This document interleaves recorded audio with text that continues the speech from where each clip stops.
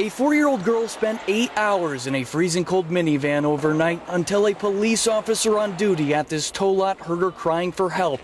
Just the thought brings Casey Wangwa to tears. That's a 4-year-old that could have died in this cold weather. Cold weather that dipped down to 19 degrees this morning. How does this make you feel? As a parent,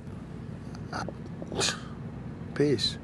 Apparently the girl was obviously very upset and crying, something that none of us would like to have happen to any of our children. Jeff Polenske with the Milwaukee Department of Public Works says this all started late last night when the driver of a minivan was pulled over and arrested for an OWI at 39th and Forest Home.